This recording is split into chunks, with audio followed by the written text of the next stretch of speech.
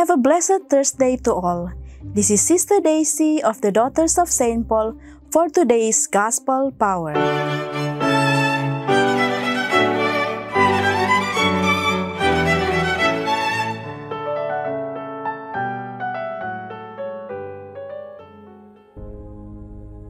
Once while Jesus was standing beside the lake of Gennesaret, and the crowd was pressing in on him to hear the word of God, he saw two boats there at the shore of the lake. The fishermen had gone out of them and were washing their nets. He got into one of the boats, the one belonging to Simon, and asked him to put out a little way from the shore. Then he sat down and taught the crowds from the boat. When he had finished speaking, he said to Simon, "Put out into the deep and let down your nets for a catch." Simon answered, "Master, we have worked all night long, but have caught nothing. Yet, if you say so, I will let down the nets." When they had done this, they caught so many fish that their nets were beginning to break. So they signaled their partners in the other boat to come and help them. And they came and filled both boats so that they began to sink. But when Simon Peter saw it, he fell down at Jesus' knees, saying, "Go away from me, Lord, for I am a sinful man." For he and all who were with him were amazed at the catch of fish that they had taken. And so also were James and John, sons of Zebedee, who were partners with Simon. Then Jesus said to Simon, "Do not be afraid. From now on, you will be catching people." When they had brought their boats to shore, they left everything and followed him.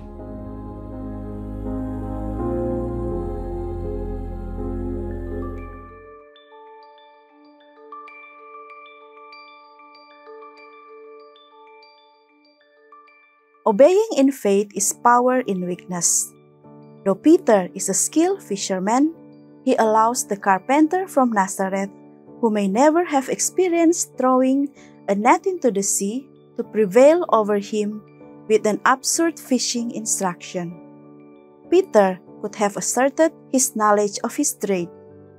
Yet, at the mere words of Jesus, he set aside his expertise and submitted unconditionally to what was impossible by human reckoning. It is precisely Peter's obedience in faith that turned the impossible situation into a manifestation of tremendous power. Submission and surrender, which the world regards as signs of weakness, open the floodgates of divine power. The best cooperators in God's work of transforming the face of the earth are not geniuses and experts, but obedient people. Let us pray.